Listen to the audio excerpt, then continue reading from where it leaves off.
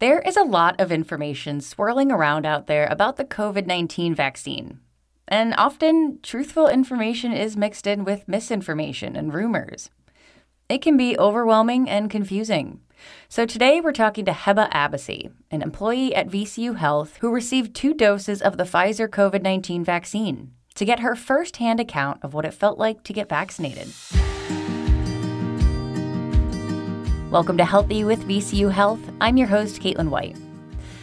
So to start off, Heba, tell us about what you do at VCU Health.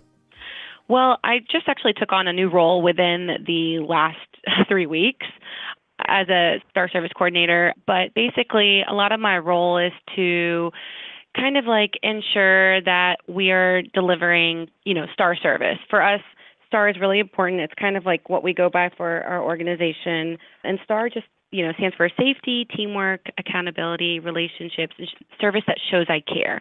So it's just kind of going around and doing like in-services on different units or with different teams and just making sure that we truly are providing STAR service. Previous to that, though, for the last 5 years, I had actually worked with the Department of Pathology. And the Department of Pathology is what does all the testing throughout the health system, clinical and pathology, for example. So one major thing we took on this last year was COVID testing. And so this year was really cool. Just, we worked really hard on building a platform for COVID testing, right? Because we were like, what? COVID, what? We developed the testing, got it validated, and, thankfully with 2 of our laboratories, we were able to go ahead and provide testing in-house. So that was awesome. That was a great experience working together. And, I was a safety and compliance specialist, so my goal was to ensure that the policies and procedures would put into place, that we were communicating with the environment on how we can ensure that we are doing testing correctly and ensuring that the pre-analytical side, with the units and the specimens that are coming in, how they're handled so that we can ensure that we are providing quality results to our patients and to our physicians. That's incredible. So you've just been wrapped up in all things COVID for the last year. Oh, yes. Now, as one of the first in the country to get the COVID-19 vaccine, just walk us through that a bit. How did it feel? What did you think leading up to it? How did you feel after you got your shots? At first, I was listening to all these different people. I was listening to what people had to say. Mm-hmm. And then I had to sit with myself and realize what is important for me. And, I said to myself, what are my goals? My goals, I want to move on. I want to be able to live normally. I'm a single mom to a 6-year-old, and she's in kindergarten. And so the fact that she just doesn't know what school really is or hasn't really had that experience, it really hurt. It really hurt me a lot, just seeing that she's like struggling. She's not able to do all the things she's supposed to do, right? So I said, I have to do what's important. This is not the first pandemic that the world has experienced. This is definitely the first pandemic that my generation has experienced. And I think it's everybody's duty to keep everybody safe. So I said, without a doubt, you know what? I'm going to take it. We have to trust science. There's no way that they're going to give us something that's not good for us. Everything has a risk, of course, but that's how life is. You can't just hold back. You have to take that risk, and you have to see what happens next. So I took the first dose. My parents and my family was like really skeptical about it, and they were like, "Oh, you're going to get COVID," or "Oh, you're going to get sick, or something's going to happen to you in a few months, or you're going to be infertile." It was just the list goes on and on and on and on, and it was like, well, I'm still here. My arm hurt. I did have the side effects, but again, that was all part of what I signed up for. When I got my first dose, and after a few days, my parents were like, "Oh, okay, well, she's doing okay. Everything is fine." Then they started thinking, and then they started telling their friends, "Well, my daughter, she got her COVID vaccine, her first dose. Yeah, I think we're going to be okay, and I think we need to do it. I think we should try it." And so then they started like researching more and reading up more and asking me questions, and their friends were asking me questions, and so we were kind of building like a safety, like a safe network together, you could say. And we were kind of building trust, which was really great. And I think really, really important in these times, just trust and just building that safe haven for everybody, letting everybody know it's okay. We're going to be okay. I'm going to take care of you, and you're going to take care of me. That kind of mentality. And then I went and got my second one. They did get a little scared after I got my second one, because with my second one, I got like a fever, chills, and I was sick for a little bit longer. I was sick for about 48 hours. And I didn't have a fever with the first one. With the second one, it was like 101.7 fever.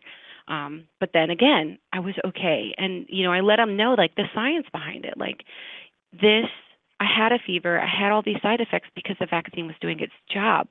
It was building those antibodies so that it could protect me that way, so that when it recognizes, hey, you have COVID, here's what we're going to do to fight it off.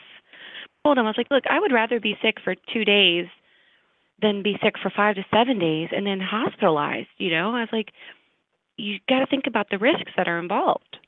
Mm-hmm. So how do you feel? I mean, you mentioned you had a little fever, your arm hurt a little bit, but what about, mentally? Do you feel any more confident going out, or just that you've helped people? Oh, definitely. I feel so much more confident. I feel like I did my duty. I've done my part to build that herd immunity.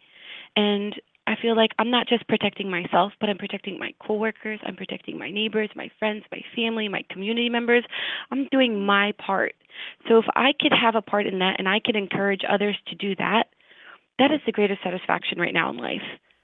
Now, you mentioned you created this little network of family members asking about it, and you were there to tell them, your firsthand experience.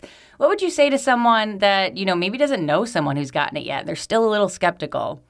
You have to make sure to have the courage to ask, to not be afraid to ask, and you have to kind of build that safe network. The problem is right now, there's in their community and just in general, and even if you go to social media, everybody's so judgmental, mm-hmm. right? And nobody really takes it into account how everybody's feeling. So I would say ask the right people, go to the right resources, go to the CDC, research the vaccine itself from the actual companies who are making these vaccines.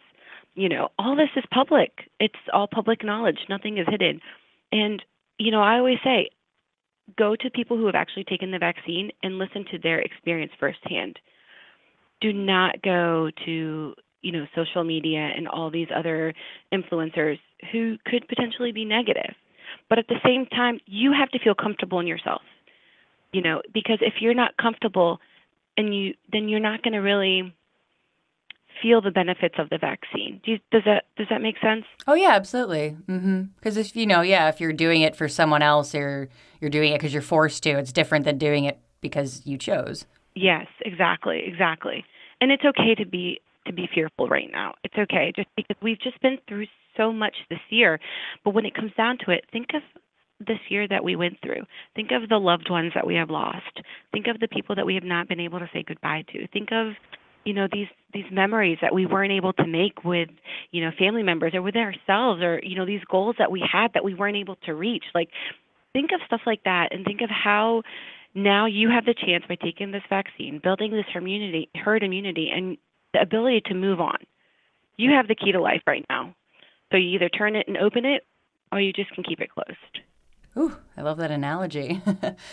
So wrapping up here, you've given us so many important, solid, good reasons to get vaccinated. Is there anything else you'd like to share as we close out? I do. I just want to tell people that, the vaccine is safe and it works. It works for even the new emerging variants. There's a lot of research behind the vaccine. The vaccine cannot give you COVID. There's that myth, well, I'm going to get COVID. It doesn't give you COVID. It doesn't even contain the dead virus. Side effects are normal. And even if you've had COVID, get the vaccine. People are like, well, I've already had COVID, so I've got antibodies. I don't need to get the vaccine. The antibodies that you develop doesn't really last more than 3 months from actually having COVID. So the antibodies you produce from the vaccine are longer lasting.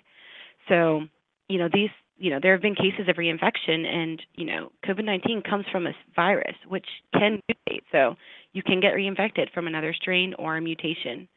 And I think it's just really important that we all just take the time to keep everybody safe. That's what's important. Well, on that wonderful note, Heba, thank you so much for sharing your experience and, of course, getting the vaccine. And hopefully your story will ease the minds of some of our listeners. For up-to-date information on VCU Health's vaccination efforts, please visit vcuhealth.org/COVID vaccine. And if you're a Virginia resident, please visit the Virginia Department of Health website at vdh.virginia.gov to see when you're eligible for a COVID-19 vaccine. This has been Healthy with VCU Health. I'm Caitlin White. We'll see you next time.